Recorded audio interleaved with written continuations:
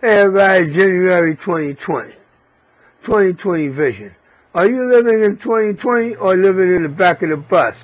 Good morning, everyone. How are you? I'm not upset, so I'm not going to be making the critical mistakes I made.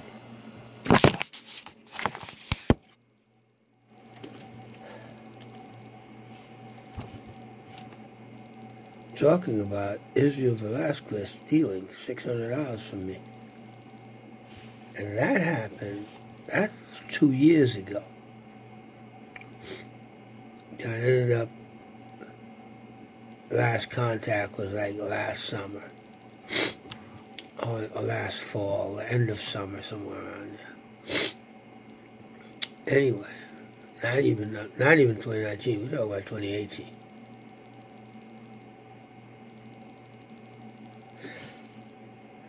Because I needed to close out my business that was incorporated in 2004, mothballed in 2005, and since I filed in 2004 and then my mother died, and by the end of that year I was so embroiled in court trying to save my apartment that the business went down the tube. This picture of me with Clinton Lucas on 11/24/2005 was my last day of work. Dr. Tube, the Crusader, died Thanksgiving Day 2005.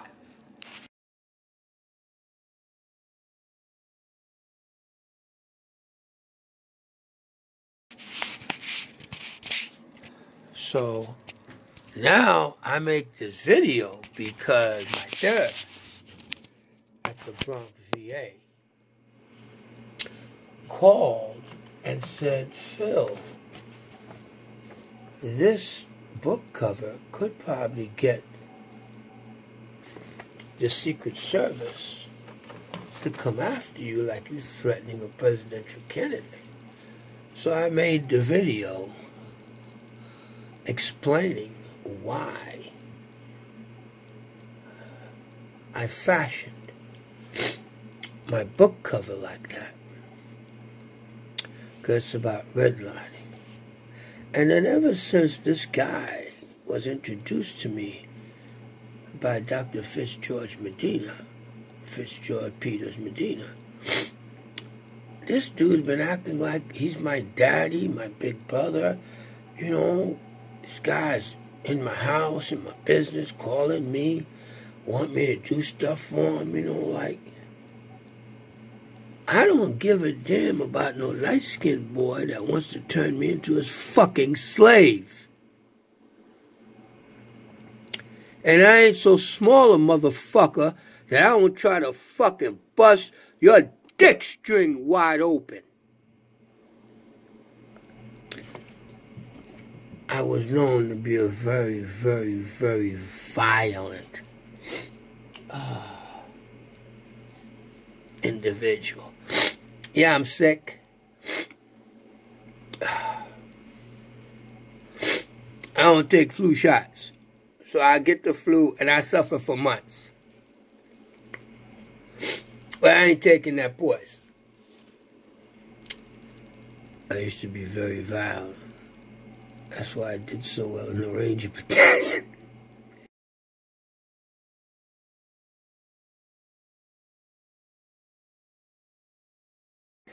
This guy's gonna call me a fake-ass warrior.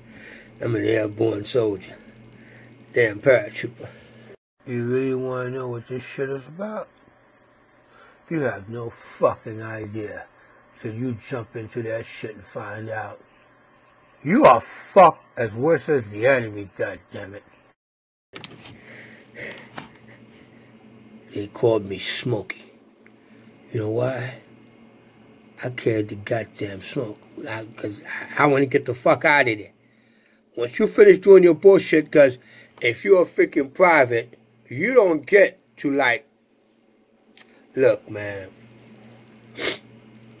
I don't want to go back there, okay? I've been diagnosed with post-traumatic stress syndrome disorder. That's a military service connected thing. Most everybody get it, but they ain't gonna compensate everybody. Here I am, all of this happened in between 76 and 80, and now here it is 2019, July 2019, the Veterans Board of Appeals says, yeah, you know, VA, check them out again and compensate. So, Israel Velasquez, take that, put it in your freaking pipe, and smoke it. And then, if you weren't such a no-good, cheating bastard, you probably would have been working for corporate America, and you would have had you a couple 401k pension checks coming to you. Then you get the Social Security check. That's about $1,000. At least $3,000 from the VA. Then the pension checks. For you to get 4 freaking checks. So I can take about a good $5,000 a month for life to freaking Asia and live out my freaking days. I don't need this bullshit, man. I don't need this bullshit. I don't need no fucking politics in America. I don't need none of that shit. I didn't have no kids. I will not breed a black baby in America. Never.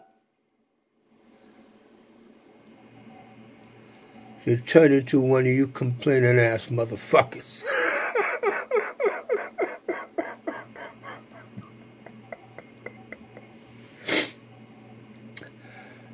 Oh, God. I accidentally, no, I didn't accidentally. I neglected to clean up an email blast where I used to have groups of emails. This guy's political shit. This guy, that kind of this and this. And so I would have a group, and depending on what I'm blasting for my propaganda, that I'm sending stuff out to people for support and stuff like that, information, disinformation, and fixing what was being said that wasn't true about me during this fight with the Bloomberg administration. Now, this mulatto guy seems to think that a Negro don't have a right to protest against oppression because he's a half-breed.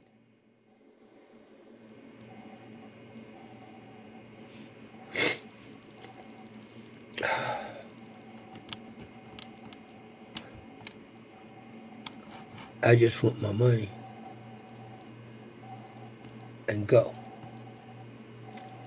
My only beef with this guy is that you took $600 over 4 months, and you know you're a brethren's referral, and you all up in my business. You coming to my house uninvited. You calling me every freaking day, telling me the goddamn stories. I'm being nice. I didn't know I was tolerating a freaking nuisance. I ended up cutting it off. And then he committed a crime against a friend of mine, spitting in that guy's face. I would have broke his fucking jaw. Oh, and if that didn't happen, I stalked that motherfucker and put a baseball bat to that bitch. But I never committed such a crime. I never committed such a crime. He never spit in my face, so I don't have any reason to go do that to him. I want that to be clear. But he happened to be in the email blast, and then it was about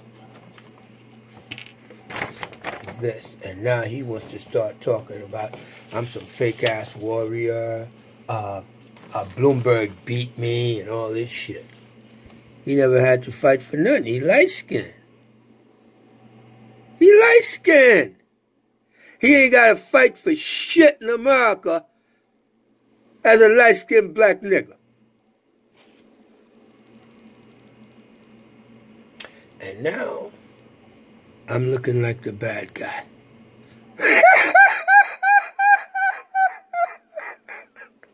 What do I give a shit? Nobody don't like it. Don't fucking watch. Block me, unfriend me. I don't give a shit. I don't see anybody walking through that fucking door right there to give me shit. I don't see anybody doing shit for me that I don't do for my motherfucking self. Well, unless you like Stephen Aponte. I love that guy. We're inseparable. Bud Holder. That's my boy. I don't give a fuck what kind of scumbag motherfuckers he know. You too, Dr. Fitz. I don't give a shit what kind of scumbag motherfucker you know called Israel Velasquez. He's fucking fired. He robbed me for $600. I know you're a pacifist and you ain't gonna say or do nothing. Oh, it's your business. It's your problem. Yeah. You should have never introduced me to him. That's all. So I don't take any more introductions from people. I meet you. It's one-on-one.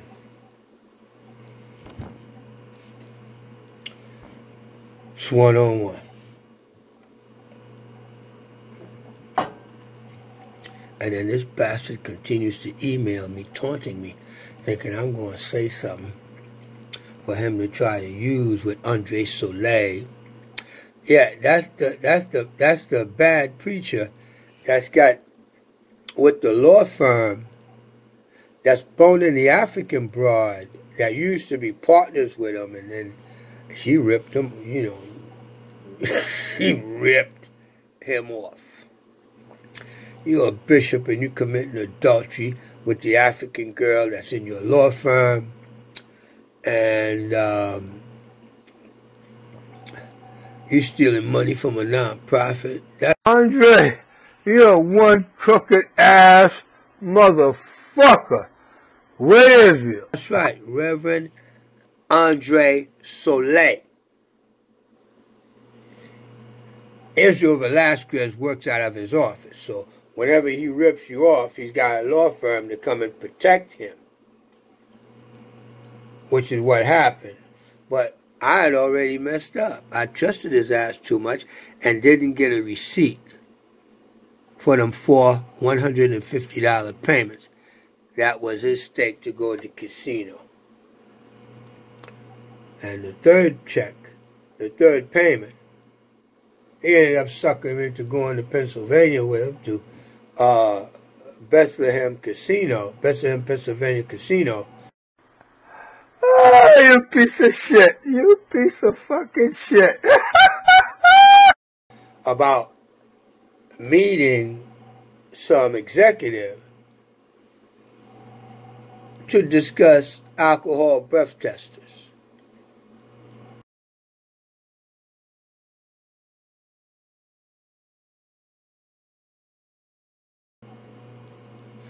I wanted to go to Bethlehem because Calvin wanted to introduce me to somebody about the hot sauce. And then this thing happens with this Mr. Wallace about his sanitation truck debacle, and him calling me and cursing me out. I'm too much of a nice guy. 2020, bang! 2020 vision. I don't need shit from nobody. Nothing at all from anybody. I always had my own. I'm getting ripped off, hundreds of dollars. I'm doing ABA certified paralegal work product, giving to some hood rat that then influences my supplier not to provide the cut skirts for my hot sauce business, like that's gonna hurt me. No. I dump that bullshit and I get to this. That's real. That is national and international news.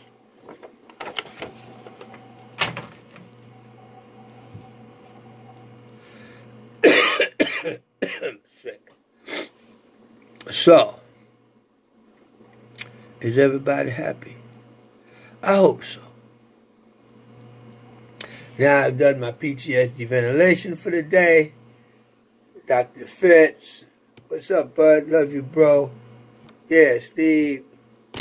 Black. Charlie. That's it, folks. Bye-bye.